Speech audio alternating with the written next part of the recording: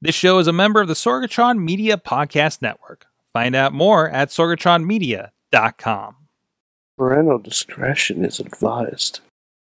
This show is brought to you by Slice on Broadway, supporting Pittsburgh podcasting with the perfect pepperoni pizza. SliceOnBroadway.com. Indy Wrestling US. Check out IWC, RWA, and more. And listeners like you, support this show at patreon.com/wrestlingmayhem. Just wait, just wait, just wait, just wait, just wait.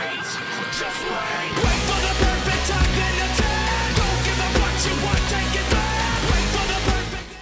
Hey guys, it's a Wrestling Mayhem show. I know I'm not going in here with the usual energy that we do because, of course, things are a little different this week. Obviously, we're coming to you recording on Wednesday night. Sorry, apparently there's other wrestling going on tonight. But we decided to push things back a day in observance of the Blackout Tuesday movement. Of course, I don't have to say it, a lot of things happening in the world right now. We have been, talking on the back channels with Wrestling Mayhem Show, and obviously stuff has been happening in the Facebook group in response to the response from the wrestling world, and of course our own feelings and thoughts and coming to grips with the situation concerning the murder of George Floyd, as well as all the protests happening, the Black Lives Matter, which Black Lives, I want to say this very explicitly on behalf of the Wrestling Mayhem Show, Black Lives do matter. And we didn't feel right talking about wrestling and feeling goofy on Monday night and don't know how to feel comfortably doing that to a certain point. With the Wrestling Mayhem Show, I just want to say, to me, this has always been meant to be a safe place for everybody to forget about things. Sometimes we bleed into it because of one thing or another, usually something WWE has done, but we can't really do that anymore with the gravity of how things are unfolding right now. So I will warn you, we're going to have some fun. We're going to do our homework assignment. We're going to do a big question, but a lot of what we're going to talk about today is still going to be in the vein of what happens with wrestling, but it is going to be a lot of response, and a lot of our feelings are going to come out with that. So I don't apologize for that, because I think that needs to happen. I think separating ourselves from conversations like this, even on this kind of platform, is exactly how we get to this point. And I'm hoping that we can have some good conversations with it, elevate some voices as much as we can. We're talking with some people about doing that in the next several weeks, hopefully, and hopefully help you guys along the way too. However, this may help as well. So I do have a crew with me. It is the Wrestling Mayhem Show, and that means one of the guys that's going to be joining me from Beacon, New York, in his secret bunker away from everything, is Mad Mike. I want to point out, I am not hiding in a bunker. This just happens to be where I have the best Wi-Fi signal. You're doing better than Matt was on the last show. His bunker does not have good Wi-Fi, as he was dropping on the Awesome Cast as well. Sorg, I want to echo your statements. Black Lives Matter, absolutely, 1,000%. If you're friends with me on Facebook, you've seen what I post. I have dropped the political barrier myself as well. Yeah, same thing on Twitter. Like it's a crazy time out there. It's a sad time out there. We're gonna talk about it. We're gonna get into it a little bit, and rest assured, I will make dick jokes. So, because Lord knows, I've always believed laughter is the best medicine. I've always believed coming on this podcast is the best medicine, and because I've gone through some shit in my life, and coming to this podcast is home. Absolutely. It makes you feel good. It's cathartic. You can get out shit you need to get out, and you can have a good time with your friends while doing it. You have no idea how many times yelling at Mike has helped me through my week. For instance. Yeah. If we recorded the post-Raw wrap-up show, oh boy, we'd be thrown off the internet. Also with us from Seattle. Why did I almost say Seattle, New York? That's not right at all. That's not even Seattle, New York. I'm just creating places. The Windy Apple. The Windy Apple. The Windy Apple. It's the Emerald Apple. Emerald Apple. It's the green apple. The green apple. Why are we calling it that? The evergreen apple. There we go. Tina Keys is joining us. How you doing, Tina? Hello. Oh, great. Also with us, I warned him we were going to talk about some stuff when I gave him the last minute invite, but Dave Potter is joining us. I think my message was, hey, can you come on the show? We got a slot. Also, we're going to be talking about some things. It's like, sure, preparation. Who needs preparation? Oh, we don't. It's Wednesday. I don't know what's going on. Half the people I invited are working wrestling shows because apparently that happens in some states, but not ours. But on a Wednesday night. One thing. But before I move to the hills of Penn, I lived for 6.5 years in West Virginia. I gave him the last minute invite. Oh, we got some color feedback. Go ahead, Potter. Okay, no. I lived for 6.5 years in West Virginia going to school down there. So I know how things run in West Virginia or don't run in West Virginia. So yeah. Outlaw state. It's an outlaw state. Jeez. Anyways, well, there's a whole other conversation. Also, before we get more serious, 1 second. Oh, here he goes. Hold on. Oh, he's not on the frame. Here we go. And cats. Cat butt for Bradley. Yes. Yes. Butts for Bradley. We know he's out there. We know he's out there. Thank you for that. Thank you so much. Guys, it is the Wrestling Mayhem Show. Real quick version of this, WrestlingMayhemShow.com. Please subscribe to everything. Follow us on all the social media. And we are live basically everywhere at 9 p.m. Eastern Time. Tuesday, typically, of course, making adjustments as things happen. Also, I do want to announce we are, speaking of Bradley, I see him out there. He had been on the Instagram, so he got a really good close-up as that because Instagram is cropping everything fantastically right now. We're trying some experiments out with that, so if you like the Instagram or need the notification, we're on all those places. Thank you to our streaming partners. Nope, they're not our streaming partner on this show, but our friends on the 405media.com. Although, go follow Post Industrial. I'll give them a shout-out because they're doing really good coverage on everything from the beginning of the coronavirus to the protests over the past week as well. That's not what this show. Well, that part isn't what this show's about. Important journalism. That's not us. Also, thank you to our Patreon supporters at patreon.com/WrestlingMayhemShow. This I do have to get out here. Our friends that are supporting this show so we can keep going. Bo Diggity! Woo! Ed Burke, Bobby F. J. Town, and Team Hammer Fist. Our friends at the Poppy Club, Bradley Ruthers, Cat Butts for Bradley, Dave Podner, Daniel Towery, and Tina Keys. Hey, Tina. That's me. That's you. At the Pizza Club level, Doc Remedy and Cal Turner, and at the manager level, OccupyProWrestling.com and Farnsworth Investments. And coming, and we'll talk about this in a second, and coming soon, we're going to figure out which level you too can ban people from the Wrestling Mayhem Show, because apparently that's a trend that started over the last couple of days, thanks AEW. But anyways, I don't even know what to start with at this point, because the world is upside down and pro wrestling still is going on for some reason, and not doing a good job of it. Mike, hi, you're my Mike. You are my barometer of what I should be mad at. I don't know. I'm going to let you. What is your first grievance? This is like Festivus. This is like Wrestling Mayhem Festivus right now. Boy. Basically, some people are not good at. We're going to have some positive stuff. We are going to get to some positive stuff that is happening. Where to start? Oh, wow. Damn, you weren't prepared. No, I was, but God, I wish I had a wheel of unfortunate things this weekend and just have it spin and land on, let's say, Jaxson Ryker. God, you're just going straight for it. You know, because I have a feeling that's going to be the most heated thing, and then we can talk about Sunny and just laugh, and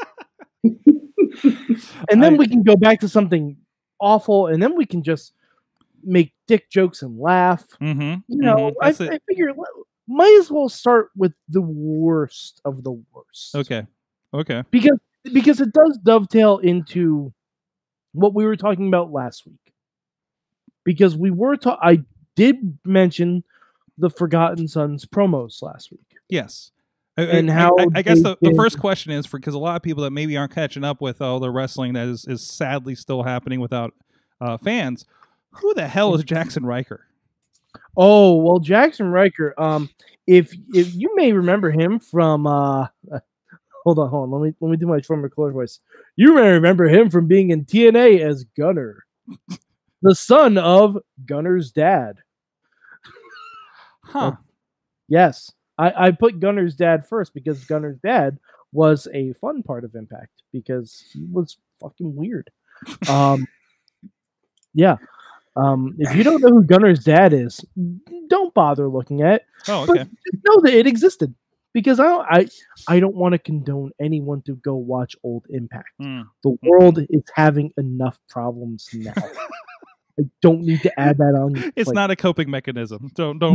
We got to go back. We will have to go back to Impact shortly. So yes, we will. Yes, but see, we can do that for a fun thing because that may be fun. Yeah. Okay. Well, yes and no. Yes and no. By the way, what I was thinking about, no, but okay. Okay, but speaking of Impact, Rockstar Spud just tweeted a picture an hour ago of his face photoshopped onto CM Punk's body, holding the Cruiserweight title with EC3 kissing it goodbye. No. He posted that an hour ago, and I'm like, God, please make that happen. Mm-hmm.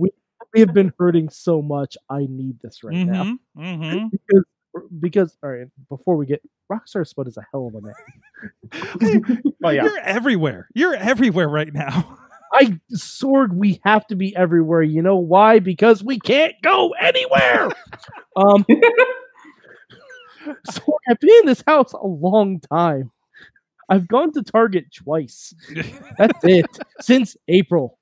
Oh man. It's been rough go. You gotta go to a park or something. I have built a literal Hogwarts. Yeah, you did. You actually did. Not out of Lego, out of brick. Oh. No, I'm kidding. Don't look in the backyard.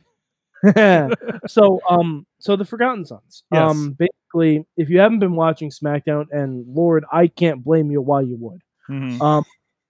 They've been cutting promos the past couple months, basically talking up their veteran status and how they have not been received as heroes, and they are, preaching everything, very, very, very preachy stuff. And then saying that because they have not been received as heroes, your blood is going to be on their hands. Which I'm sorry. Yeah, I know. Yeah. That's in the promo. Yeah. Okay? Yeah. That's fine. Okay. That's in the context of a wrestling program. Fine. We've seen worse. We've heard worse. But it frames into context a little bit what's going on, makes it very uncomfortable. And, all that aside, okay, you can still do it. It's maybe not the best thing in the world, especially if they get their asses kicked, then it's fine. But then over the weekend, Jaxson Ryker decided to act a fool. Oh, no. This was during Raw. Oh, no. It was during Raw. Oh, yeah. That's even worse. Yeah. Okay. Yeah. This was missed. To be fair, I don't know what time is anymore, so Yeah, anything yeah. that's not this show is a weekend for me. This was shortly after the press conference. So, yeah.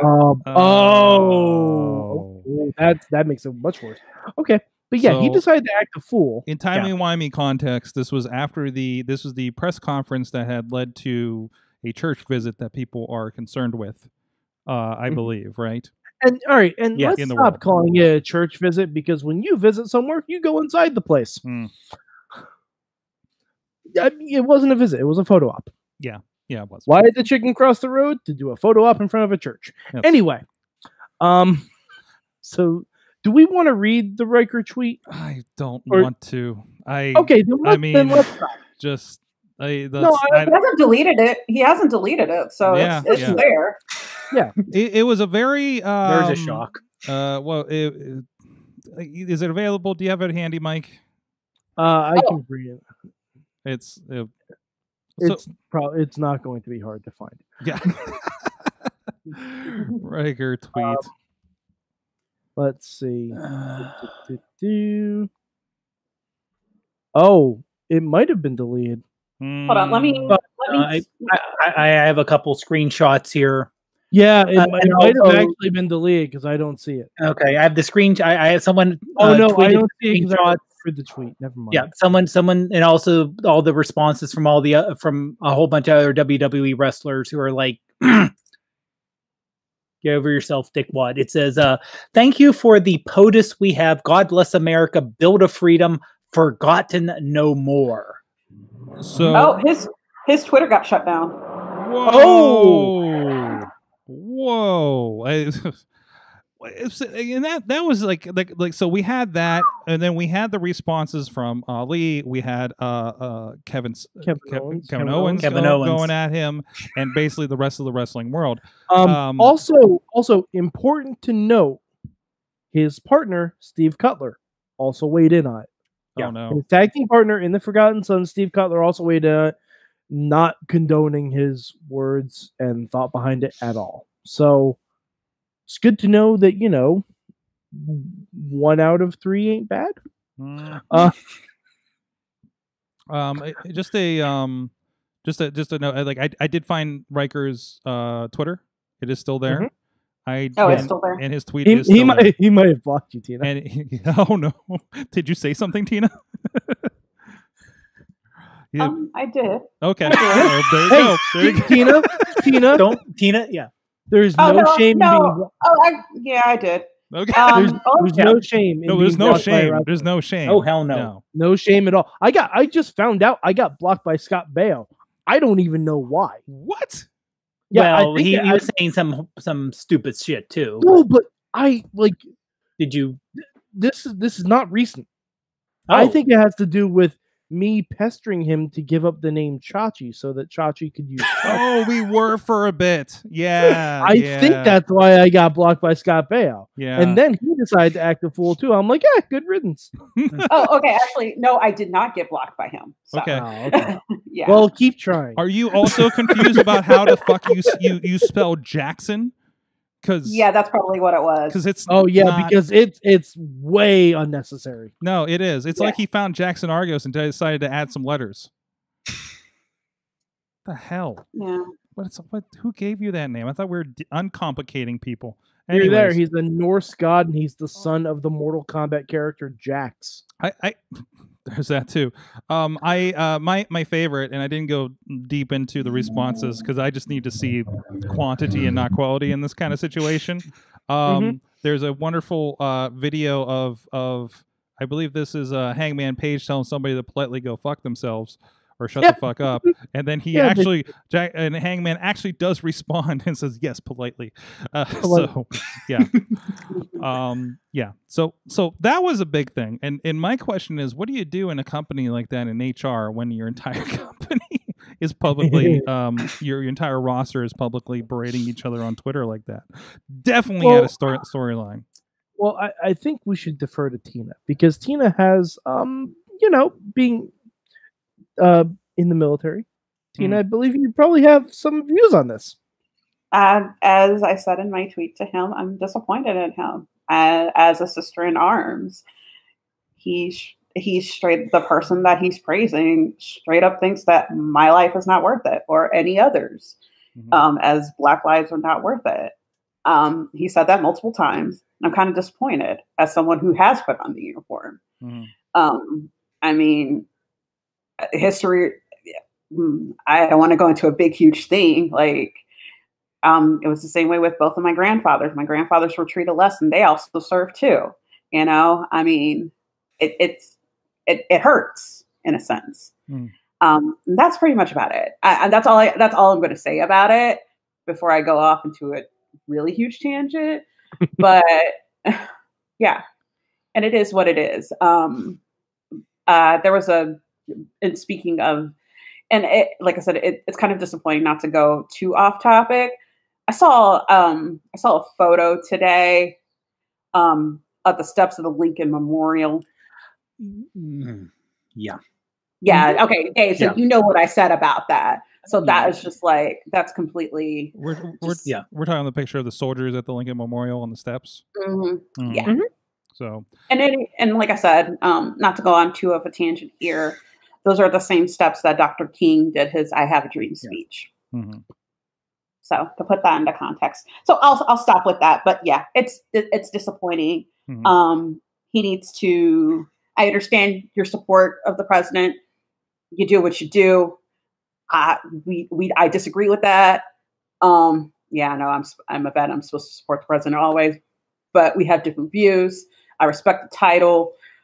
Just currently, I really, really disagree with the person who has that title. And it was just a hurtful statement from Jaxson. And like I said, you went down the list of some of the people that ran him down for it. So yeah.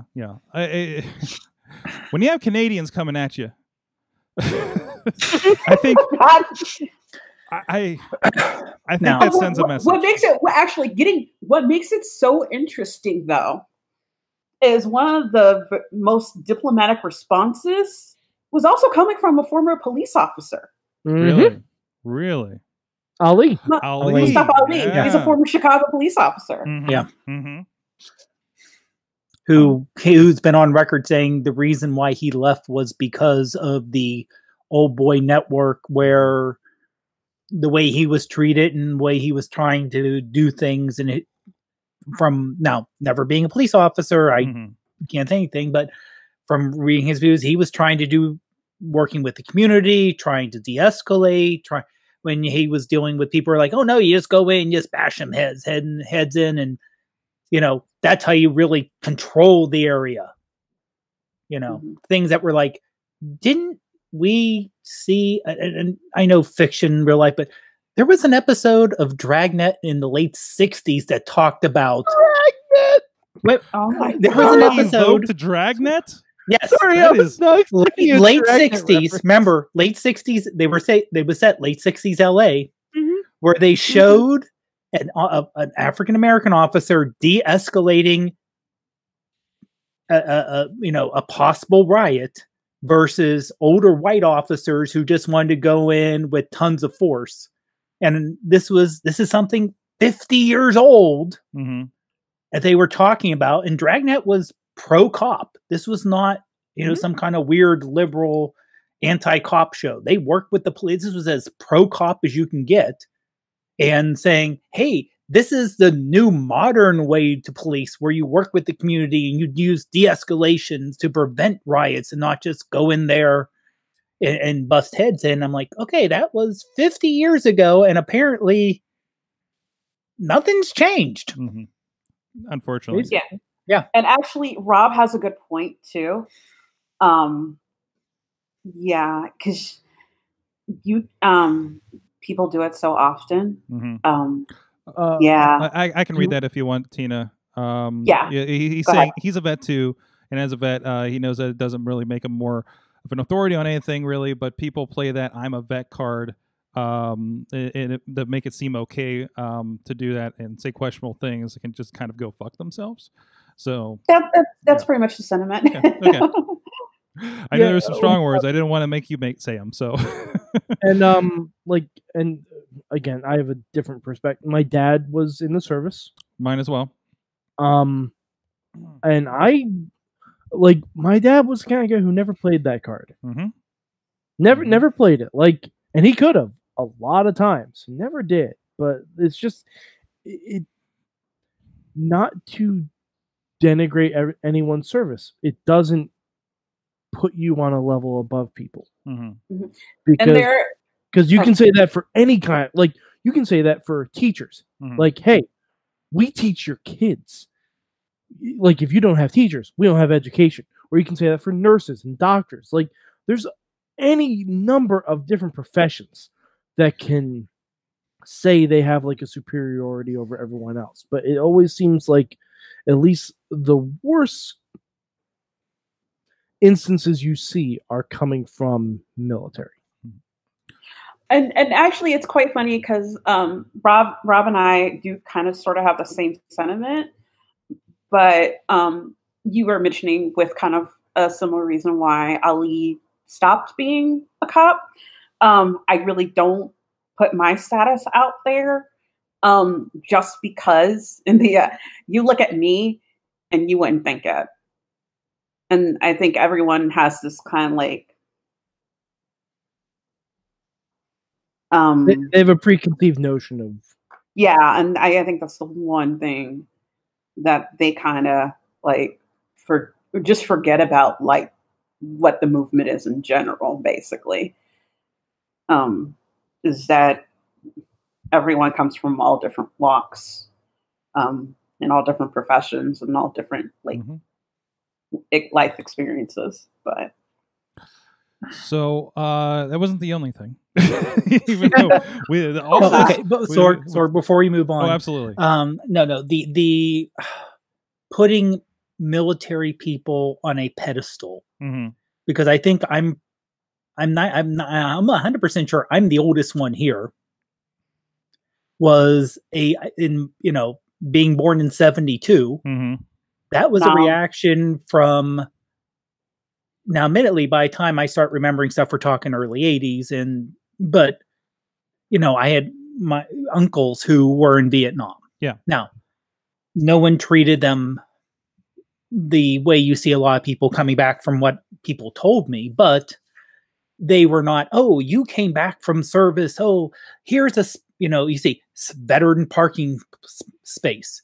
That did not happen in the 70s. And 80, for multiple reasons, there was a huge change to go from, we saw what happened on the nightly news overseas, what the military did, that civilians see and reacted to, the,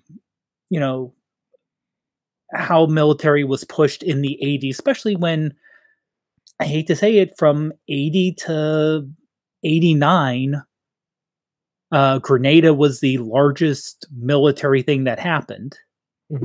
And I remember graduating high school in 90, and anyone who sees me, who saw a senior picture of me, would have laughed, but meeting with the Marine Corps recruiters, I was only around 50 pounds too heavy to get actually in the service, but just trying to listen to everyone, and them basically saying to me, look, we all know the next war that's going to happen. Now remember, this is late 80s. The next war that's going to happen, there's going to be missiles flying and there's not going to be anyone left afterwards.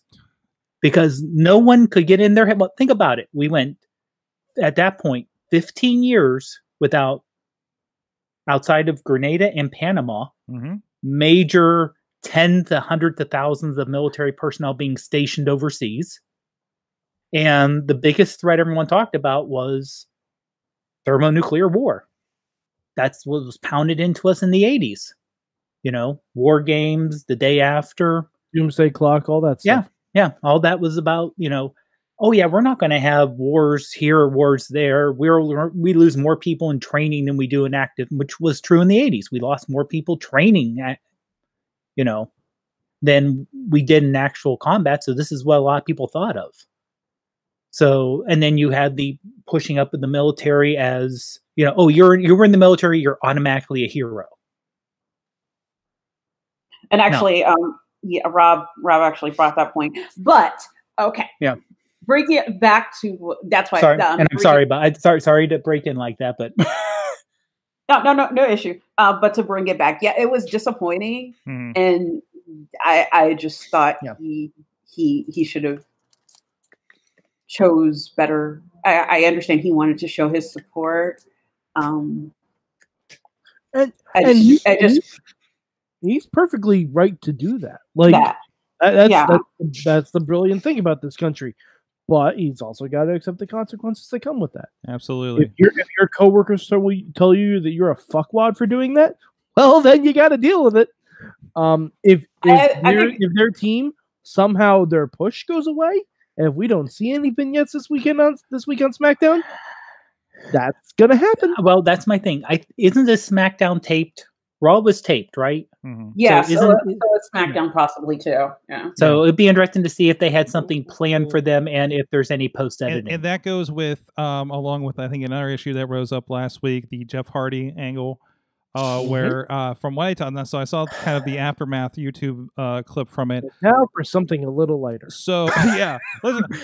Yeah, DUIs. So apparently Jeff Hardy supposedly hit Elias with a car. This is pro wrestling, folks.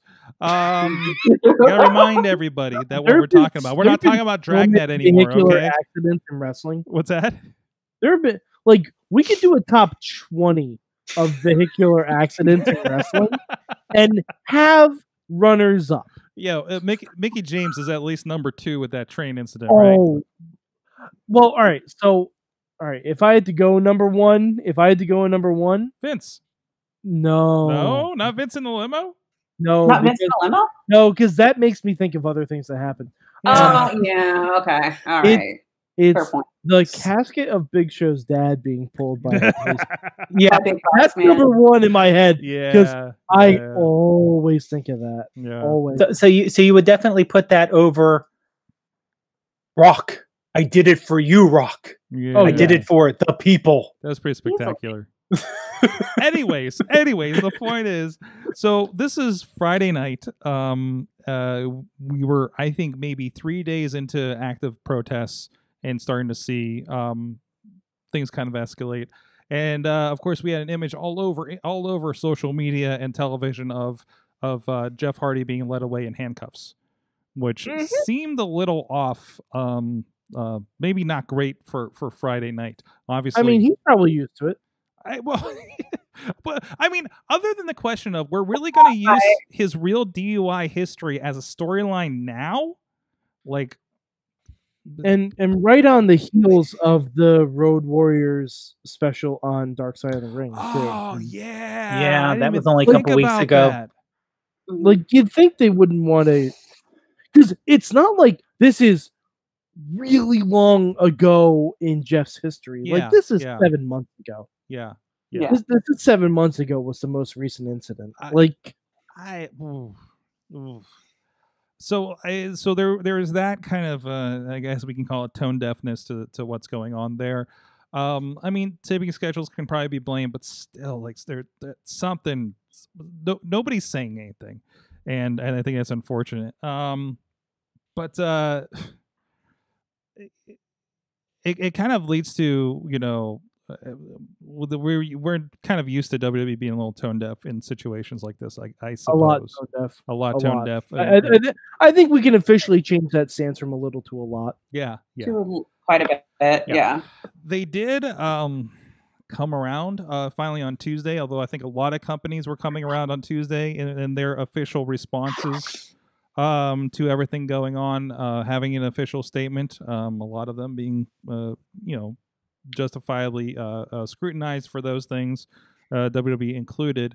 Although it seeing a little bit, they did have a good discussion, it seemed, on Backstage last night. WWE Backstage, their FS1 talk show. So thankfully we have that to talk about, moving our show back a day. So I mean, it's kind of a give and take there. Generally a tone deaf company, but I'm amazed. And maybe they simply just couldn't, or maybe it's because it's more of a Fox production than a WWE production. I'm heartened a little bit that they let them do a frank discussion on the topic. And we're talking as Renee Young, CM Punk, Mark Henry, and Booker T. So kind of the perfect panel for this, it seems. And there was a few clips that were shared around CM Punk making probably the biggest news, probably mostly because he's CM Punk. But and I think it was the first time he's been on in months at this point. I think before the quarantine, for sure. No, he was on a couple weeks ago. He was? Okay. It was he was on whenever they showed the WrestleMania 3 on FS1. Oh, okay. Yeah, I remember he was on to talk to Ricky Steamboat about the match with Savage. Ooh, that sounds like that's worth going back and watching. Yeah. So kudos for them to having a platform and having this conversation. as well. But I didn't know if you guys had any thoughts, saw any of those. I watched a little bit of the clips from last night. I think Punk was pretty well spoken on the topic. CM Punk is someone who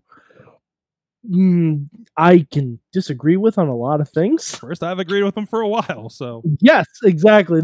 Basically, this is the CM Punk that we all kind of remembered and hoped that he was in real life before some things happened after he left the company.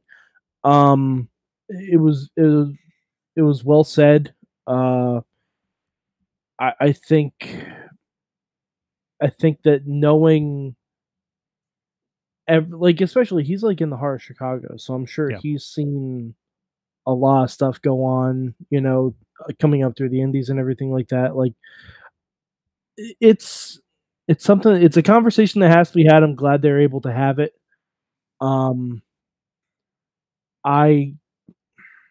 I always wish they could go a little bit more in depth, but for other reasons, I understand why they don't. But yeah, it was a good statement to be made. And I was going to say, I appreciate what Punk said. He admitted he had no right to tell African Americans how to feel. He was like, look, straight up, I'm just a white guy. I can't tell you how to feel. I can't tell you how to process feelings. All I can do is just share my views and hope to come together with you in some sort of way. And he straight up said, that's what we need to do. I appreciate that. I want to see more of that. It's, this is going to sound controversial. And I'm starting to see more of that in the industry, just a little bit more. And it was just, I appreciate that vulnerability from him. Absolutely, and I think it resonates. A lot of us are kind of trying to come to terms, with those kinds of things and figure out like what can we do, what can we say, and it is like you don't have to say anything, like the amplify, shut up, listen is really important right now, I think, in this situation. So, yeah. So so we had that going on. We had a lot of and Tina, you were actually kind of turning it back around because I think we're done with the negative here for a little bit. I think we've covered it. There was a lot of positivity. Matt Carlin's, we had a good back and forth over the weekend about seeing pro wrestling activism. Including somebody that we've worked with here locally, I believe down in Louisville, if I'm not mistaken, Charlie Cruel. She's worked with us in the Angel Gate promotion, and she's on board with the Fight Underground that we've been working with. She was out and giving updates from out in the protests. MV Young was at the Brooklyn protests over the weekend. So like that's been really cool to see that positivity. You saw. I know PB Smooth has been sharing a lot of stuff. There was apparently, I guess it should be expected, but I guess there's of course some flashback when people were talking about things, and I guess some promoters were telling people they wouldn't work with them anymore for supporting Black Lives Matter. To which I know Max, I believe up your way, Tina, was one of the promoters that said when we come back. Oh. Joey Ryan started it with bar wrestling, if I recall, saying Joey Ryan started with his LA promotion with bar wrestling. Max did follow suit with his promotion out here in Everett. And there's just been others that have been like totally supportive of it in the movement as well. It's just like kind of before the pandemic hit. Man, it was just like I wish we had so that everyone got a more diverse picture. I wish for the culture show for the collective had went on back. Yeah. I wish the show that Faye Jackson was going to put on. I wish she had the ability to put that on and stuff like that. Because it was just starting to gain traction and starting to become more prevalent, so. But at the time, you do have, I'm not going to mince words. You do have shitty promoters that still think that, unfortunately. Yeah. So. Yeah, you have that, and I think when you look at some rosters, and you can kind of figure that out too. I've kind of looked around and seeing trends, I guess you could say, with things like that too. And it's been interesting there. I know Sunny has been thrown under the bus, both threw herself under the bus. And she threw herself under the bus and backed over herself a couple of times. You can only get that if you subscribe to her OnlyFans. That's right. Yeah, thank you. I was trying to walk you into that one. What made it so bad? Not so much the stuff that's going on. I think another thing too tells you like how she's trying to grasp on her glory days. Mm-hmm. She went after Jordynne Grace. Mm. Yeah, and Jordynne Grace, I have to say, she's been one of the best voices in wrestling that I've seen around all of this, like, especially with quarantine stuff. Like, she's been just Venmoing people cash to help pay for bills and groceries and stuff like that. Like, she doesn't have to do that shit. No. But yeah, she seems like a genuinely just amazing person who expressed her views about what Sunny tweeted, because Sunny had a similar sentiment to Jaxson Ryker. So she expressed her views on that, and then Sunny went full Sunny. She went full ECW in mid-90s. Oh, was there like a subtler tweet before she got kind of nasty with the language? I think it was a sub tweet. Okay. Yeah, it was basically, I guess everyone can call me names, but the minute I use something else, you all come after me type thing. And we're like, yes, because that thing is very wrong. Yes. Yeah. Or can we cut in with pure positivity for a second? Yes, please. This is a perfect point for it, maybe. Drake Maverick just signed a new contract in NXT. Oh, thank you. He is not the champion. He is not the champion, but he signed a new contract to NXT. Good for him. Good for Drake. Like, on camera. Triple H came out and gave him the Cedric Alexander treatment. Nice. I am so yay. No, fuck you, Dave. Dave, this is a yay. I need a more enthusiastic yay. Dave, but no. Dave, more enthusiastic. Dave, I need this. He is Rockstar goddamn Spud. He kept me watching Impact for 6 to 8 months. Oh no. No. I'm positive for Drake. I'm just saying the Cedric Alexander treatment. I was gonna say, I hope he doesn't also get the later Cedric Alexander. He's going to get pushed to a tag team and buried in a year or two. But at least he'll have a job. No, to be fair, Cedric had a great run. 2.5 years, if Drake Maverick is teaming with the equivalent of Ricochet, who would probably be our buddy Walking Wild, sure, hell yeah, let's do it. All these are good. I'm with it. Tina, before the positive broke in, I think you were about to say something. I forgot, actually. That's okay. Damn it, I'm sorry, Tina. I'm sorry. It's probably about Sunny, and we gave her too much time. Yeah. She was bearing, not really bearing, but she was just piling on from the stuff that with Hana Kimura and what was going on with her and stuff. Yeah, that's where the whole she started before. That's why I hate to say it's 2020. You forget that was only like a week and a half ago. I know, right? Sunny started piling on. Well, if she was stronger, I never thought about killing myself. I'm like, 2020 has been a long decade, guys. It's so long. Like I literally today got like a conversation. We're going to be doing a Wrestling with Depression conversation with Drake Braddock about wrestlers dealing with depression, and it feels like it feels so long ago. I'm just like, oh man, but we're not tackling all these other issues. But I guess that's why we're here tonight. Just because it's 2020 during the show. 5.5 earthquake in Los Angeles. Wait, tonight? Yeah, just like 20 minutes ago. Jeez. Just pick one. Just pick one and drill down on it. We can't. At least it's not an earthquake at Yellowstone where we have a super volcano. That's true. That's true. Yeah. Positive things. You know what else positive this weekend for me? Seeing Dave Place on Broadway. No, we're not doing ads tonight. We're not doing ads tonight. I feel weird doing ads tonight. But it is good pizza. Dave, it is good pizza. I miss it because I didn't get And it better this week. doors. What's that? And better doors. Yes, they reinforced them for you, Dave. I have to throw that in. Socially distant. No.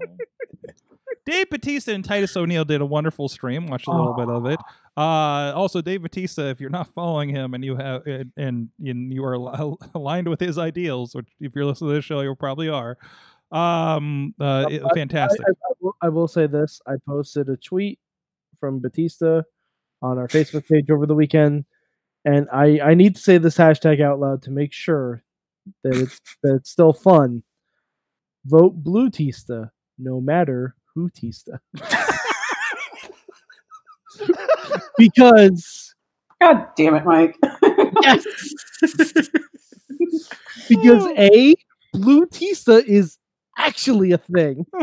And Blue Tista sounds like the best Doctor Who book the Dr. Seuss book I've ever read. Horton hears a Hootista. Can you imagine that? And Horton is voiced by John Cena because he did the elephant in the fucking commercials. The pistachio commercial. Commercial. Yes. That's how we get John Cena versus Batista again. Horton hears a Hootista coming to theater 2023. Related. Apparently, people are calling for Kevin Nash. Related. Kevin Nash for president is apparently trending over the weekend as well. Oh yeah. Oh man. Give me a Nash Batista ticket. I'm signing up. No, seriously. Super Shredder and Drax. Fuck yeah. Sign me the fuck up. Yeah. I mean, Nash got to work on his grammar a little bit on Twitter, but damn it, it's been pretty great. Shit.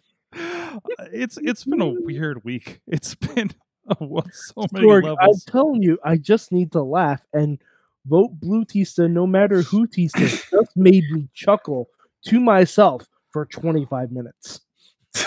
And can we just give props to Titus O'Neil? Yes. He does so. It's quite interesting. He does so much work. Yeah. So much charity work. Yeah. And he opened up a dialogue between community and law enforcement. And I think he is like one of the most active WWE superstars that I've seen that does work for the community. I want to see more. Yeah, and I'll straight up say I want to see more of that. It just a small bit, you know. I want to see more of that. I wanted to make sure this is accurate. Titus O'Neil is actually up for ESPN's Muhammad Ali Sports Humanitarian Award. Really? He's up for it, and I hope he wins. Yeah. Because, like, I was seeing Titus O'Neil doing commercials for, like, food banks and stuff on shows that were not affiliated with WWE, and that just made me smile. I noticed like, that, I wanted to throw up and, you know, you know what? Hashtag Titus Worldwide. I was just get him around the world. We were like, I don't know, like TNT or something, like whatever Mother's Day stuff was going, where they're showing Grown Ups, and I'm like, watching with my mom. I never just watch TV that has commercials like that. I'm just like, why is Titus O'Neil's on this? What is happening right now? Right?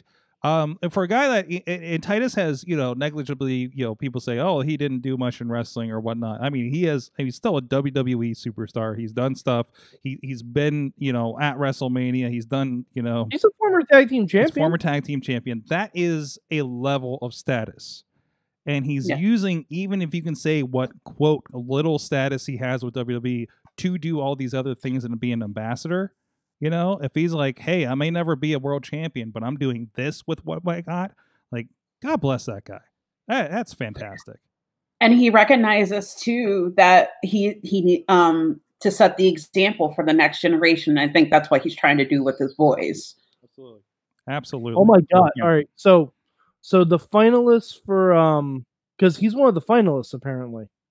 It's Nelson Cruz of the Minnesota Twins, Kevin Love of the Cleveland Cavaliers, Devin and Jason McCourty of the Patriots, Maya Moore of the Minnesota Lynx, and Titus O'Neil. Those are the nominees. Jeez. That's it. Jeez. So good on you, Titus O'Neil. Keep being awesome. I feel really sad because I think they did their discussion on Instagram, and I'm going to drop this into the chat at least. I'm not sure if I did before, but yeah, they did an Instagram live with some Tampa police, the chief and the sheriff. It looks like from the county. So that was a really I only had a chance over the weekend to catch a couple minutes of it, but it would sound like it was a really good spot there.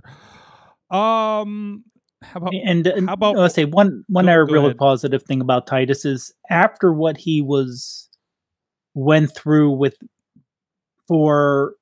and who knows what really happens with Vince's mind, but being pulled basically from WrestleMania a couple of years ago. Oh, I remember that. Yeah, and we're whatever, and I was actually there for that. Oh, that was 29. That was 29 that we were at. Yeah, that was 29. No, was that 29? Okay, that was 29 because the match was long ago. No, it wasn't. It couldn't have been because that was the Daniel Bryan retirement show. Wait a minute. Then what WrestleMania are you talking about? Yeah, it's not the one with the Funkadactyls and stuff, right? Oh no, that's what I'm thinking of. Then. Yeah, that's what I'm thinking of too. I can't remember who the other team was. No, because he got pulled because he I guess he playfully hit Vince or something, and that was during the Daniel Bryan retirement announcement. Okay. Okay, yep. I remember that. I remember that whole thing now. Okay. Yeah, it was weird. Okay, yeah, okay. I get it. I remember that now. I was gonna say, I'm like pulled from WrestleMania because the only match I could think of that was pulled from WrestleMania in recent memory was that one from 29. Okay. No, it was. Yep, it was he went to pull him and he was suspended. Yep. Yeah, because it was WrestleMania 32. I just looked it up. WrestleMania 32. He was suspended for 90 days. Jeez. No, I thought it was 60. Was it? It may have been 60, then went to 90, or it may have been 90, then went down to 60. Okay, because it was in February. That much I do remember. Yeah, there we go. Yeah, but it was right over. The suspension was going to end like a couple weeks after WrestleMania. Yeah, that's a shame. Oh boy. Well, Sorg. And for him to keep up as positive as he's had when that's happened, when you have other superstars who have been slighted, has had less slights, and then all of a sudden you see them asking for the release. And, like I said, there are certain people you never hear anything bad about. He's one of them. It's just he recognizes the star power that he has. Yeah. And that's what's great, and how to turn that into a positive. Tina, you've been sharing some positive stuff on the Facebook group. I thank you for that. I try. She posts this resource. We'll get to it in a second why. And she said, "I'll stop if you want me to." And I'm like, "No, it's wrestling related and it's very topical, and we need this stuff here." So thank you for that, and please don't stop if you come up with any other resources, stories that relate to this. But this is wrestler related. This was a resource put together by a couple wrestlers, and Tina, I'll let you tell us about this, and I'll share it with you guys on screen on the video. Okay, so the number one question, as a Black person during this time, I would get from white people is, how do I educate myself? How do I become an ally in this movement? I don't know where to start. Bianca Belair, the EST, and Montez Ford put together this fabulous website, just different pieces on how to get started, what type of conversation to have, books, media clips. It's just like a wealth of information, a list of Black-owned businesses you can support. It's pretty good. How to volunteer. And you guys know, like, especially with Bianca Belair, she's always been about culture, and I love her for it. Again, I'm not to go off on a little bit of tangent here. I didn't have a Bianca Belair when I was growing up. I had Jackie. I think that was the only one. In my lifetime, I had Jackie and Dark Journey and Sweet Sapphire. Bianca Belair, Sasha Banks, Simone Johnson, although she's not quite there yet, Kaden Carter, Naomi, and that's just to name a few. It's so cool to like see like there's more. Ember Moon, who's out right now, and it's Jazz. Yes, thank you, Rob. Yeah. Back when I was in high school, but it's just so cool to like be present in our culture and not afraid to show it. And I love her for it. And she opens up that dialogue and just like resources, books, businesses, how to volunteer. And it's all right there in that website, movies, just like different social media posts as well too. Awesome. It's a great resource, and you know, it's hopefully helpful for anybody that is moved by the things that are happening in the last week with the George Floyd protests and want to answer those questions and maybe have been afraid to. So hopefully that's helpful to people. So and you know, again, coming from the wrestling world, and that's great. I think there's a lot of you know, we talk about Titus O'Neil, but he's not the only one. There's these two. It feels like everybody's kind of trying to do positivity. I mean, we hear New Day talk about all the time about the positive personas they're putting out, right, Tina? Exactly. And oh, holy crap! It's just it's starting to become more prevalent now. Sorry, as I go off on a tangent, I'm not an expert, not in the industry, just what I see as a fan. Let's preface that right now. No, absolutely, absolutely. But you know, you still represent the fan they're reaching out to to try to normalize this view, right? Okay, real talk right here. Okay, real talk right here. I went to an indie promotion over the I want to say it was last summer. I looked around. I'm not quite sure because it was a small, like, dark club, but I think I was the only African American person at that promotion, at that show. But it like I said, it just makes it so much easier to find people in such the industry as in the wrestling business to look up to. Dude, I can AJ Jr. His favorite are Ricochet, Cedric Alexander, and Roman currently, especially Ricochet, because Ricochet, like AJ, is biracial. So it's like someone you can connect to. You can connect, and he sees it like just like in the superhero aspects. Simple thing is MVP and his gear, whether it's the Punisher or whether it's Black Panther. Yeah, you're finding it more in the culture, and that's what I appreciate. Again, I'm sorry. It just feels like it's coming into our own in like subtle different ways, and it's awesome that you can find more where people can connect to, because African Americans are wrestling fans too, you know? Yeah, absolutely. And I mean, it started in the days of, earliest memory from what my grandma would tell me, because she was between her and my dad, they were the ones who got us started. Her getting to see Bobo Brazil, and then my dad always constantly watching World Class Championship Wrestling on ESPN back in the day. Yeah, I'm that old. Not doing the math over here. I'm not doing the math. But seeing Iceman Parsons and stuff and World Class and stuff like that. So it's just like you find like having like little connections like that, where wrestling is actually kind of like a comfort for me. I'm not going to get it, especially with my upbringing. It's like something that I can I was able to escape with, and I still do in some sort of ways. But it's kind of sad, as I mentioned before, with statements from wrestlers saying that the culture doesn't belong. It's just like, it gives me comfort that knowing like Xavier Woods, Big E, Kofi, Cedric Alexander, as I mentioned before, Ricochet, MVP, and the list just goes on and on. Titus O'Neil, it's just like there's that connection there, and it's just awesome. Yeah.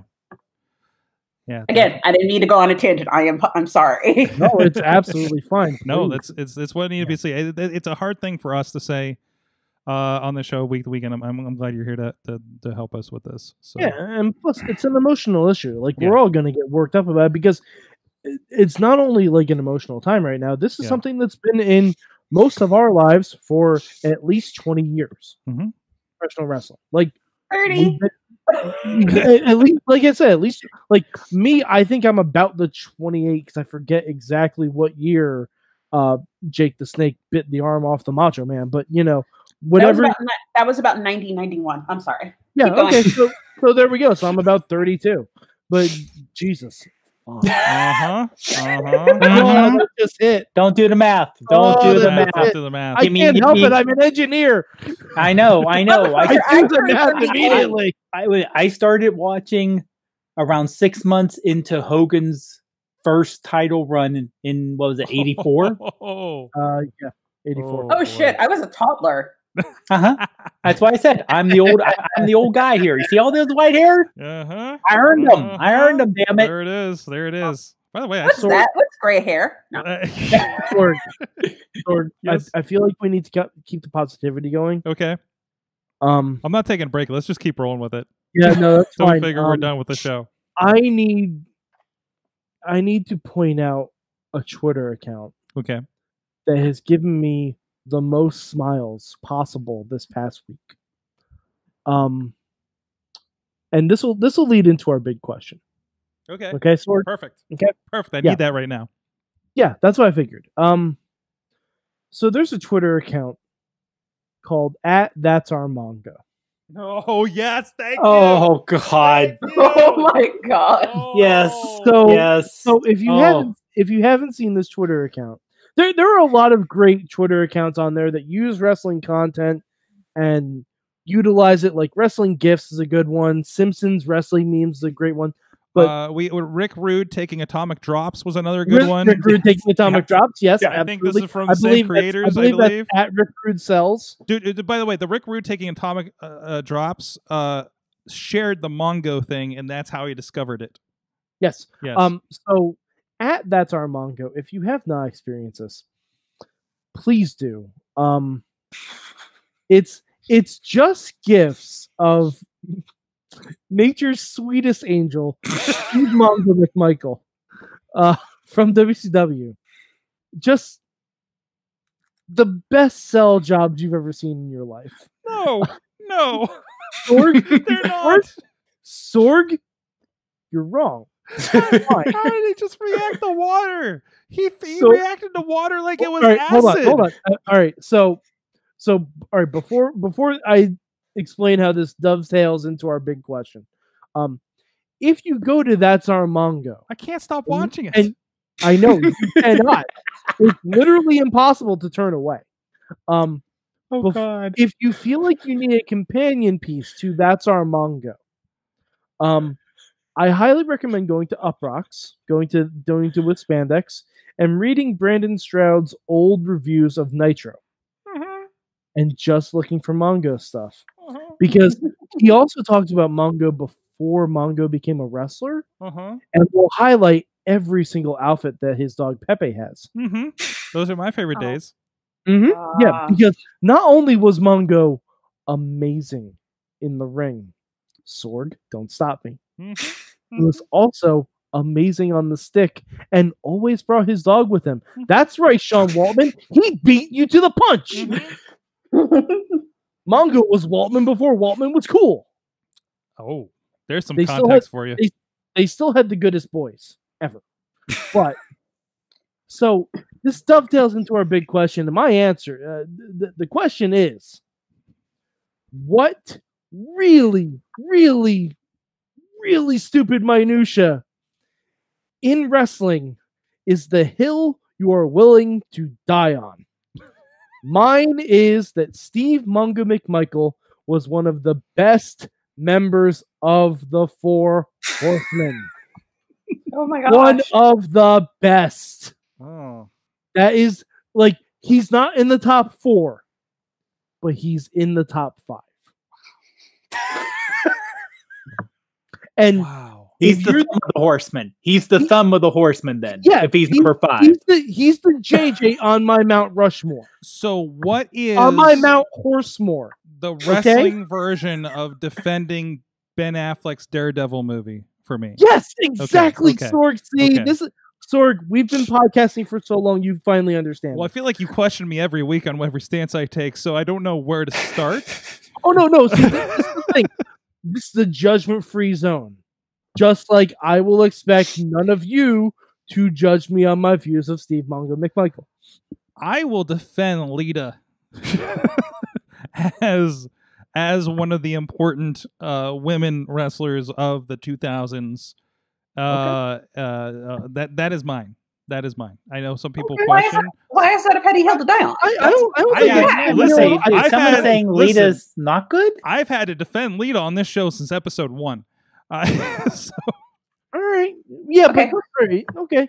I was going to say, that's more of a mountain. She's a Hall of Famer.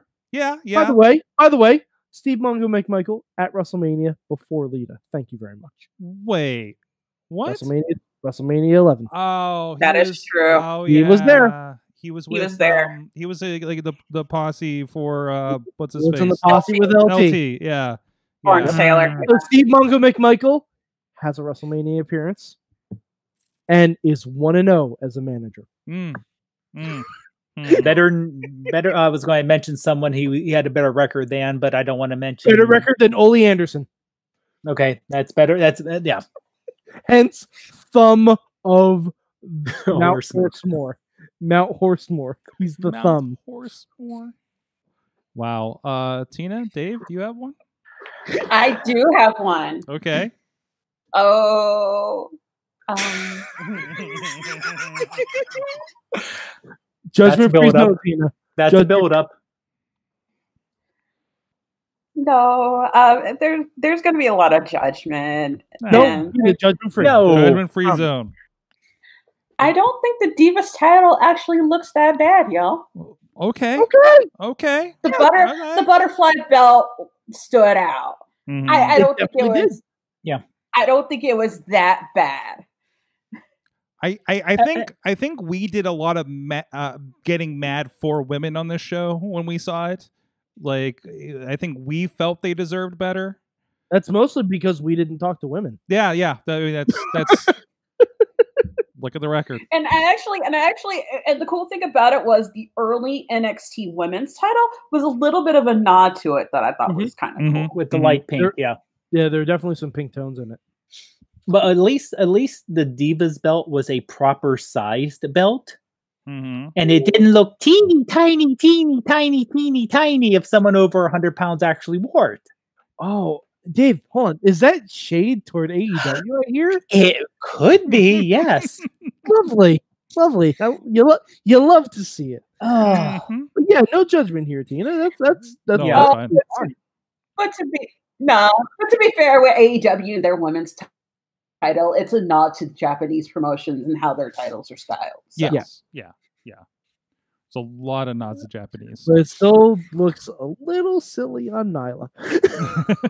When she held it, yep. It also looked like it was going to fall off. Who was the first one? Rio. Yeah, I mean... Rio. Yeah. Rio. We've had 2 spectrums of the size problem there. So, yeah. Dave, do you have a hill that you're willing to die on? Dave, what's your hill? Okay. Wrestling, and this may be something other people agree with, it was a lot.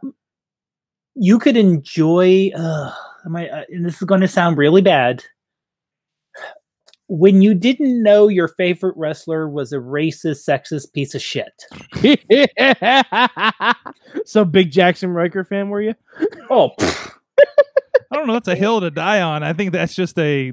No. Say, this is someone growing up who was a Hogan fan, who was a Warrior fan. Amen. Because, honestly, no, we knew Hogan was back then. I have another hill. Climb it. I don't want to do that with the hand. Let me point instead of pointing the hand out. I guess probably because I mean I watched WWF or a little bit when I was a kid, but I never. I mean, I understand they're larger than life. I never really understood Hulk Hogan and Ultimate Warrior. Yeah, so like late 80s, early 90s, I was pretty much tuning into WCW, where I was a fan of Sting and Dusty Rhodes. Get it? And Lex Luger. Yeah.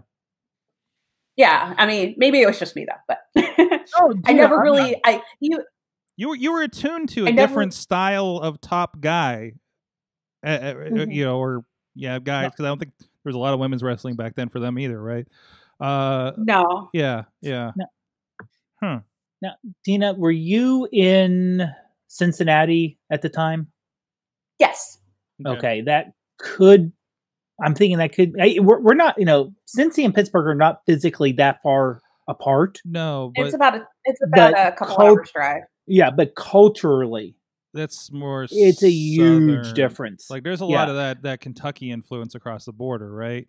Because the Kentucky border, the Kentucky and Indiana border is just not even like, depending on where you are in the city. I know for me, Kentucky was only 10 minutes away. I know a best friend in high school. She was about 15 minutes away from the Indiana border.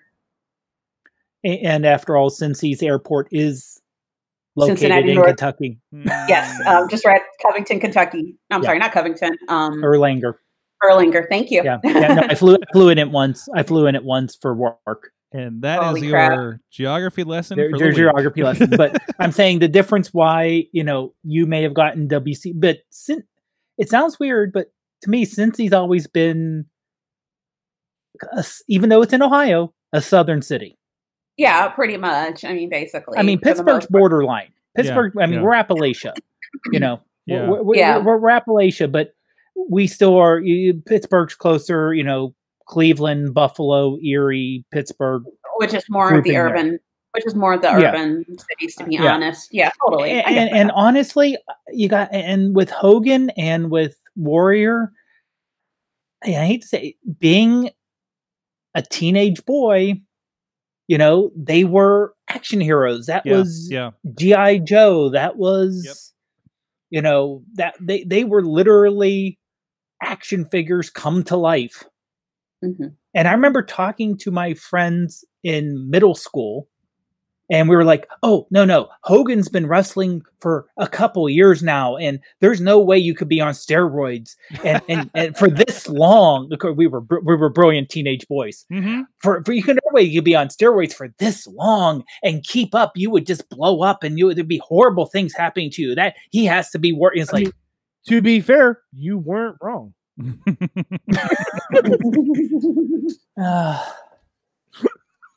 But yeah, I was never a Hogan or Warrior guy, because like I saw Savage and Jake Roberts, and those were my guys. They were the first thing I saw. Those were the first heel and face I gravitated to before I even knew what those terms meant. And then after that, I went for people who were kind of like them. So like your Owen Harts, your Kurt Hennings, you know, stuff like that. Like the Rockin' Owen Hart was my jam. And then he kicked Bret's leg out of his leg, and I loved it so much. Sorry, again, some interesting news. So from that, as we're looking back at all, and I'm sorry I didn't vet you guys before you came on, before I invited you on here today at the last minute. We have homework. Yeah. And I don't know if you watched or remember. And Dave, Tina, did you recently watch this? You may just remember it from what we're talking about. You're gonna have to. I have a feeling both of you guys will remember. Yeah, it's not that far.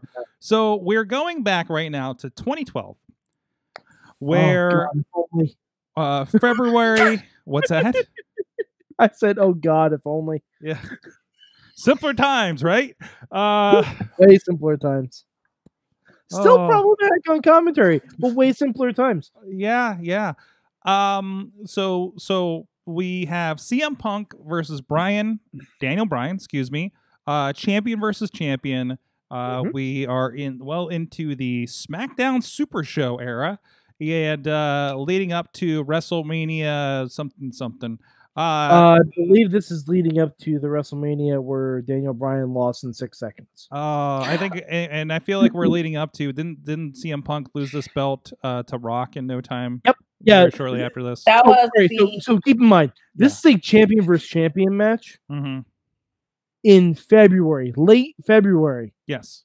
By the 5-minute mark in WrestleMania, neither of these men will have their championship belts. Yeah. And I can't remember what Punk even did that year.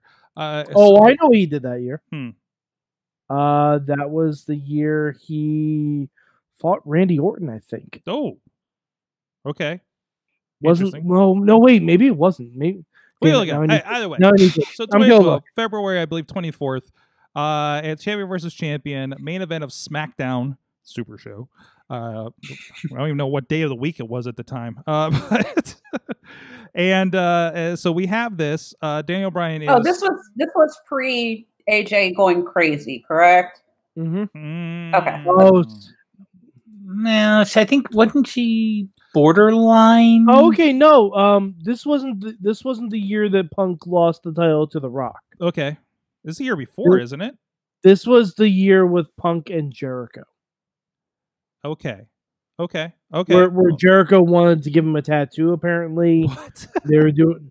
Oh, you haven't heard that story? I know.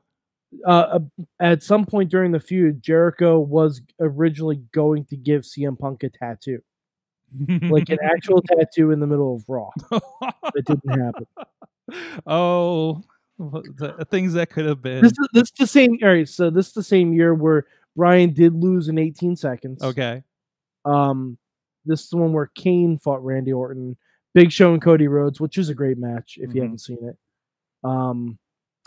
Triple H. It's the last Triple H Taker match. Oh, before the last Triple H Taker match.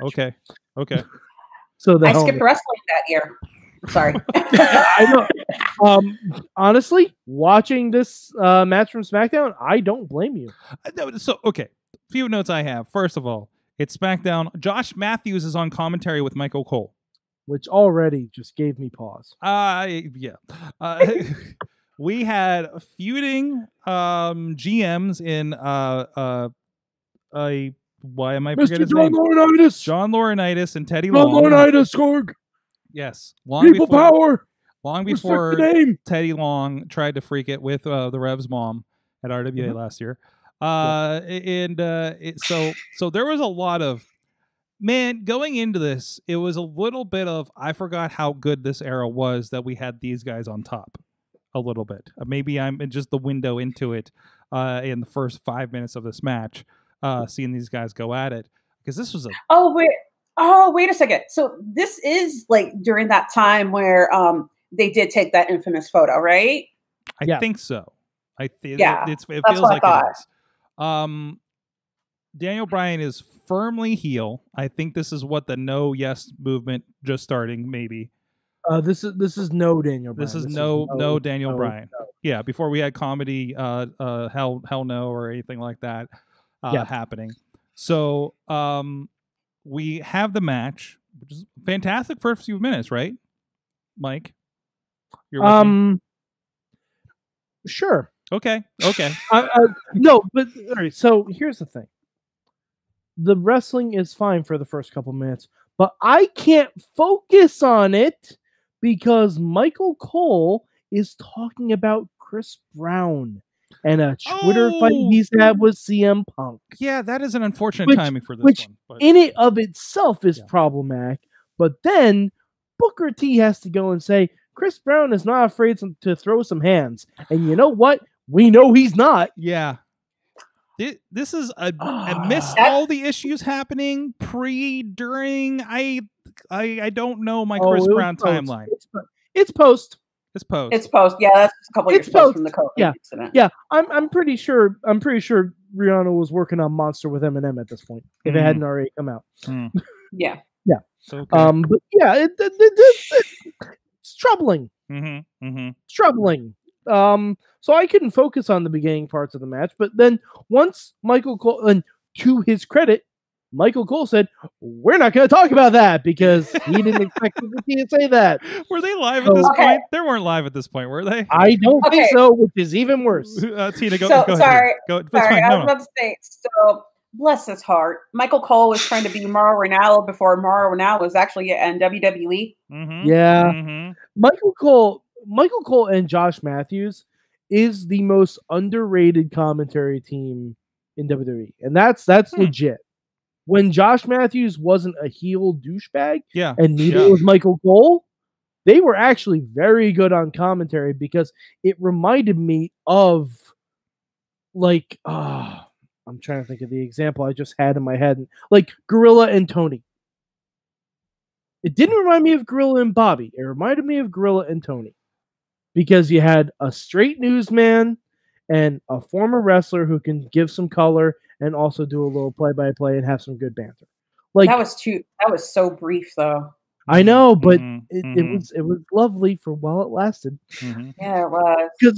Because they weren't over the top personalities, but they were able to tell a story enough. Yeah, with their voice. And you know what? Michael Cole and Josh was brief too. So yeah, a lot of transition around this time. Yeah.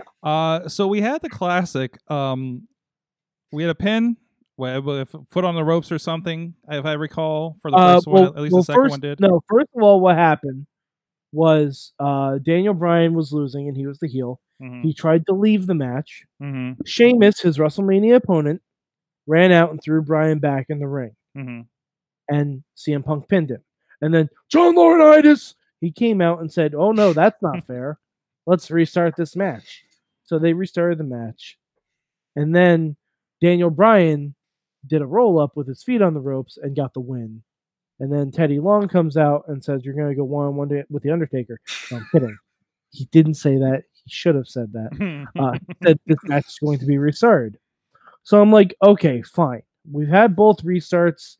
Basically, he made us watch another 2 out of 3 falls match. And another 2 out of 3 falls match where the finish is bullshit. Because I'm like, okay, maybe now is when we'll get to the actual wrestling. And nope, double pin. And SmackDown goes off the air. The fuck? Like, Sorg, I was never the best student. But I did my homework. Okay. I don't think I want to do homework anymore. That's what's gonna happen. Okay. You're having a problem. You're calling out our teacher. I am, because I needed a win today. Mm-hmm. I was sitting down. I was getting ready to watch this match. I'm like, okay, it's CM Punk versus Daniel Bryan. It's about 20 minutes. It's got to be somewhat good. And then, no. It just was not. It was bad. I dare say it might be their worst match they've ever had together. Wow. So yeah. Sorg, this experiment's not going well. Well, either way, let's see how it goes. We got more videos. We got more assignments. I haven't even watched this yet. I don't know what this is going to be, but this is going out to you guys, and I hope that I set everything appropriately, because we're kind of a lot of on the fly, off the rails on the fly here on this Wednesday night. So if I've done this right, here is your next lesson from Professor Jacob Edwin. My name is Professor Jacob Edwin. This is Wrestling Mayhem Show's weekly assignment. So, the Diamond Dallas Page story is very fascinating. He's someone that, if you're not too familiar with his history in pro wrestling, by all means, take the time and actually comb through a lot of his highlights. But we're going to go to April 26, 1999, and he is going to defend his WCW championship against Sting on Nitro. This match is very resemblant of matches that you'll probably see today, and that they're trading heavy blows and some of the biggest moves in their arsenal. Please enjoy, study up, and if you have the time, delve into DDP even more than just this little glimpse. Thank you. Okay. There you go, Mike. You are maybe not ready for this. Couple things. Okay. One, WCW in 1999. Mm-hmm. Not great. Okay. I was really hoping he was going to say 1997. So was I. Mm-hmm. I know nothing about this match. Mm-hmm. I don't remember it. I think I had actively stopped watching Nitro at this point. I'm gonna guess a few things. Mm-hmm. I'm going to guess. Sorg, all right, let's set the run-in meter at 3. Yeah, that's about what you had on that last match. Technically. Uh-oh. I think you broke Sorg. Okay. What? Oh, no. Sorg, you broke. Are you okay? I think I bumped the internet thing and lost everything for a moment. So, yeah, sorry about that. So Sorg, we will set the counter at 3. Yes. Because I think if you watch WCW from 1999, that's probably an average of how many run-ins there were per match. Okay. Do you want to take the over or the under, Sorg? I'm going to go under because you know me, I always like the positive. That's fine. I'm going to go over. I'm going to go way over. Okay. I'm presuming Scott Steiner will be involved. Ooh. Vince Russo might be involved. Mm-hmm. Jeff Jarrett might be involved and call someone slap nuts. Mm-hmm. Who knows? David Arquette might be involved at this point. Mm-hmm. I'm not even sure what's going to happen. But Sorg, I'm also going to hazard a guess that this match doesn't have a clean finish. I don't think that happened. If it has a finish. You said 99, right? Yes. 99, yeah. April 99. When was it? April 99. 24th. April 24th, 1999. Scott Steiner. I don't think Scott Steiner would be in there. This is Mike's right. There's going to be at least maybe 2-3 run-ins because I'm thinking if it's against Sting, it's Wolfpack. Oh, but I think Wolfpack was already dissolved at that point. At 99? Yeah, because you gotta remember, once they split, they splintered quickly. It seems a lot longer in our brains because we were watching it week to week. It didn't last long. They went back to like NWO Black and White Redux with like the finger poke of doom and shit. Oh gosh, I don't. This is spring, right? I'm trying to figure. Yeah. I was in high school. I was a senior in high school, so rub it in, Tina. Rub it in. Maybe 8. Yeah. But yeah. So I mean, no, 99. That's right. Am I looking forward to this assignment? No. I'm Sorg, you pulled it up just briefly. Can we have an alternative assignment? No. And Sorg, what did you do to Jacob? Why is he punishing everyone on the show like this? I mean, does he have something over you? Can we help out? I can't. Please, blink, and we can help. I can't help it. I can't help you with this situation. All right. Well, anyways, okay. So, all right. So, one, I looked up DDP versus Sting on Google. I don't want spoilers for the match. Okay. The first actual link that I got that was not a video of the match or a recreation of the match in a video game. Sting versus DDP Nitro 1999. In early 1999, signs of danger were beginning to appear in WCW. That's the first sentence. Yeah. That doesn't make me feel positive about this. So, oh boy, this is like, and don't get me wrong, I like DDP. I've done his yoga program. It's fantastic. I'm not doing it now because quarantine, so fuck it. But You want to know something? I mean, I appreciate DDP as a wrestler, but he was pretty freaking good as a manager too. Mm-hmm. I'm not familiar. The Diamond Stud, Scott Hall. Yeah. Oh, wow. Diamond Stud, Scott Hall, Vinny Vegas. Yeah. I wonder who I still wish showed up at Double or Nothing. Oh, one more thing. Again, showing my age. Check out DDP's AWA stuff as a manager too. Really? Mm-hmm. Yeah. Is it on network? I think it's probably. I'll look at that. Just type in Diamond Dallas Page. Go as early as you can. From what we should be learning to what we did learn this week. Oh boy! We learned a lot, but let's use this as we a different learned a thing. lot about a lot. Yeah. Can we do one good, one bad? I guess. I feel like we did a lot bad, but okay. Jeez, I'm gonna struggle thinking of something bad. I kind of have two, but they're both like good. I learned that in the first match on the first In Your House pay-per-view, Bret Hart won over Hasuka. Was that his name? Hakushi with all the letters. Yeah, that's Hakushi.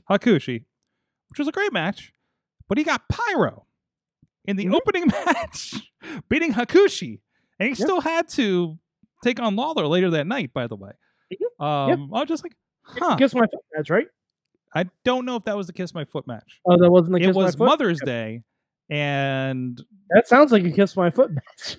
What year was that? No, I feel like that was a Survivor Series or something, or King of the Ring. That was 95. Okay. Was that the one where Helen Hart had to throw in the towel? She was not there. She was at home. She was at home for Mother's Day. Bret Hart versus Jerry Lawler Kiss My Foot match was King of the Ring 1995. Yeah. There you go. Because Jerry had Isaac Yankem in his corner. Right. They were building up to that because there was the first King of the Ring qualifier which involved Mabel. And Adam Bomb, I think. Yeah. That's right.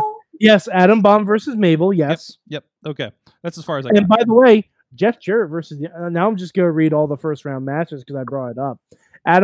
Mabel defeated Adam Bomb. Mm-hmm. The Undertaker defeated Jeff Jarrett. Kama defeated Duke the Dumpster Drosy. Shawn Michaels defeated King Kong Bundy. That had to be a hot match. Bob Holly. All right. We almost had King Mantar. Mantar was in a King of the Ring qualifying match, ladies and gentlemen. Bob Holly beat him, thankfully. Wait. Hold on. Which incarnation of Holly? Are we talking Sparkplug? I believe we're talking Sparkplug. Okay, that's what I thought. Either it's Sparkplug or Bombastic Bob. It's one or the other. Sparkplug. Yeah, I'll go Thurman Sparky Plug on that. Never forget the name of Thurman Plug. His friends called him Sparky. The Roadie beat Doink the Clown, so we almost had King Doink. Mm-hmm. Yokozuna beat Lex Luger by countout. And Razor Ramon beat Jacob Blue. No love for Eli Blue, apparently.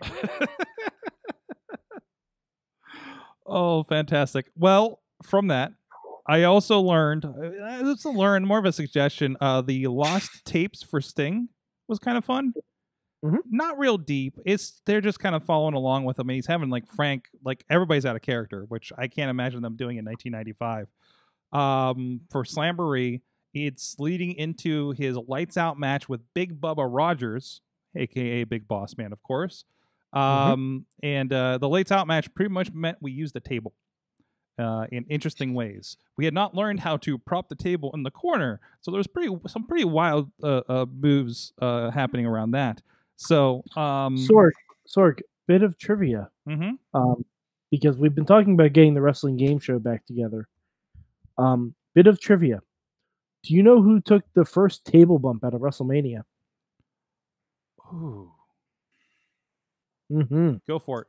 Let's say, can you give us which WrestleMania it is? Maybe that would that would give it away.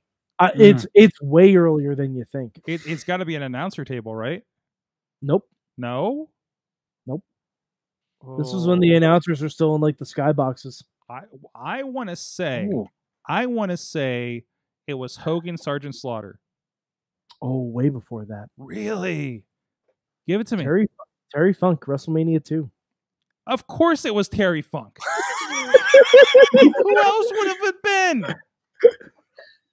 Terry Funk, WrestleMania 2. It just nobody remembers he was at WrestleMania 2 because like it's a weird fever dream where Elvira showed up. Not only showed up, was on commentary. That was the LA one. That was the LA one where he got put through. The match was Hoss Funk and Terry Funk against Junkyard Dog and Tito Santana. Yeah, table spot. Wow. Table spot in that match. Wow. You know, WrestleMania 1 has fond memories for a lot of people, but it's amazing they survived WrestleMania 2. Yep.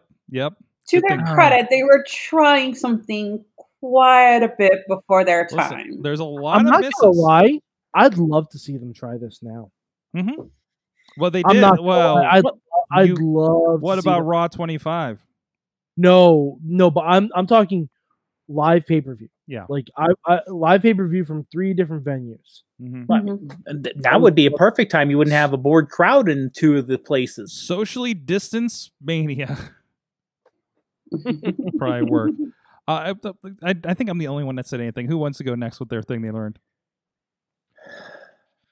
I'll go ahead and do it. Go ahead. Go for it. Yeah. Number 1 is not really a bad thing. It's more of a reflective thing. Given what's going on, it's made it pretty evident and clear who I can support, like who I should get behind in the industry, like wrestlers, promoters. Again, just speaking on a personal stance, how they see my value as a fan. And that's been pretty enlightening, to put it mildly, to put it as eloquently as possible. And then 2, I found like a little like really cool diversion in the past escape 3 weeks. You were mentioning about wrestling trivia. I am sorry, Mike, if I'm making you fall asleep. Oh, no, I'm sorry. I worked long hours today. And that would be Quizlemania over from the boys at Wrestle Talk. Adam Blampier puts on this like really cool kind of like quiz show, and he has guests on it, like this one that they streamed today. They had the product David Starr on there, along with Sean Ross Sapp from Fightful.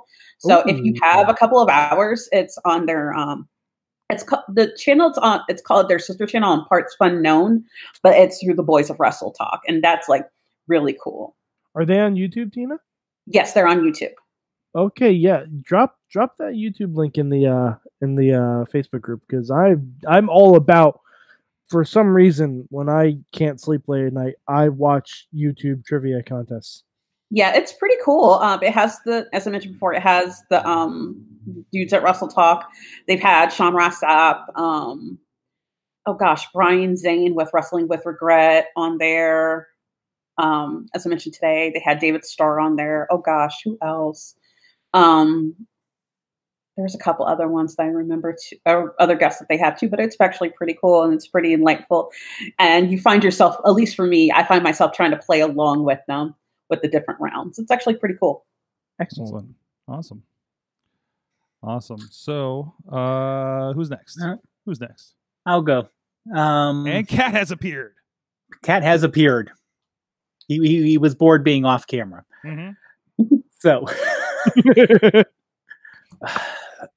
I hate to say, you hope people's intentions are really their intentions in a positive way and not just playing to the crowd.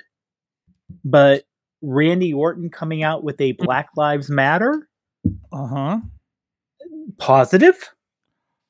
Hopefully it isn't, and this is the old cynical man in me coming out, hopefully it isn't him just reading the room of saying, oh, I better say something really good, like certain, I don't know, sports franchise teams that should know better tend to keep their mouth shut at this time, given history.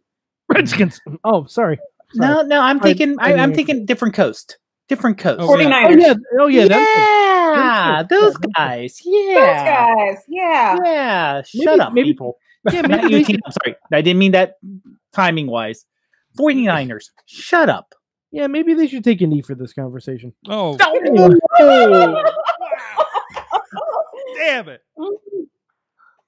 Damn. I couldn't help it. No, you can't. Someone please sign Kaepernick. Anyway, fuck, Show's I'll take done. him in Dallas. Dallas, if y'all want to re-sign Dak Prescott, sign Kaepernick. I'm cool with it. No. Oh gosh, this is going to come up so bad. Oh, no. The Cowboys signed Andy Dalton. What's happening right now? Yeah. What's happening? I don't even know. Fuck. As a backup, you know? I know that's bad coming from me. I'm like, really? I Oh get my you to say fuck. I have no idea. Nope. I'm out. I'm gone. We gone. lost Sorg with sports ball. Connor, do you have another half of that? It's okay. It's moot. No NFL is happening this year anyway. That's okay. We're spoiled up here. That's quite all right. I understand exactly. Yeah, exactly. Yeah, come on. I need something. I need something for the Cowboys. And Yo, I would say, I'm sorry. Can I add my NFL thing from last week because we haven't had a show since it happened? Go I got for the it. live stream. Santonio Holmes taking a golf swing last Wednesday afternoon. Like we were doing a live stream with our friends at Jagoff. They were like on a car lot helping out Zachary's Mission, which is a really good charity that's helping out with children's hospitals. Go check them out. Please investigate. And Santonio dropped in, and they were there. I was kind of just managing like I am you guys here, but not hosting. And the clip is on my Instagram on Sorgatron, and I'm sure it's buried everywhere else with reasons. But yeah, so that was kind of a fun, and I got to call it because I had to tell the people on the car lot that were streaming from an iPhone, but there was 4 of them and 2 headphones, and they couldn't see what was happening. And I'm like, hold on, guys. He's setting up the golf tee. I got to call Santonio Holmes golfing. Play-by-play. Sorg, please put on your resume professional golf play-by-play announcer. This is dawning on me right now. That's in my wheelhouse now, I guess. So I'm sorry. That's my sports ball. Oh, Sorg, I'm very proud of you. That's double sports ball. That's golf and the NFL. Sorg, I'm very proud of you. I'm very proud of you. I just took out. Bless your heart, Sword. I think I just took out the video for the stream. Hold on a second. We'll get it. Oh boy. Oh boy. I have no video. It went weird. We'll fix it in post. It's okay. Yeah, it's fine. Guys, who's got the last ones? Let's get out of here. I learned Limp Bizkit was right. Everything is fucked. Everybody sucks. There you go. There you go. Is that it? Is that all? I just no one knows anymore. Step on. What's broken? I learned Drake Maverick is a beautiful shiny angel. mm-hmm. Oh god, guys, thank you so much. It has been your Wrestling Mayhem show. It's been weird. It's been different. We've been all over the place. It's been an emotional roller coaster. I hope that we've helped put some things in order, or at least help you laugh. Thank you, Dave Ponder, for joining us. Thank you, Tina. Thanks for having me on. For joining us as well. Thank you. Can I do a quick little plug? Please. Absolutely. And I'll go ahead and put the link in the group as well. There's been multiple streams on Twitch that I've seen from wrestlers, Mia Yim, a couple other ones too, who have been collecting donations for the Minnesota Freedom Fund. That would be my suggestion, is to go ahead and take a look at that alongside other organizations that you can donate on that resource page that Montez Ford and Bianca Belair put up. Lend your voice, and if you don't mind, and if you don't want to donate, there's other ways you can lend your voice to the movement. Fantastic. There's always options, and it's knowing those are and right for you. Not all of us feel comfortable going out in the streets, necessarily, but there's a lot of things that you can happen, or even just educating yourself so that you're ready in case your purpose is called on you. right? Exactly. There you Correct. go. Thank you, everybody. Thank you, everybody in the chat room. This weird Wednesday night, and me apparently unplugging the video to the internet. But the rest of you aren't even going to notice this because most of you are listening on audio, anyways. Thank you so much. We'll see you next time. Mayhem out. Just wait. Just wait. Just wait. Just wait. Wait for the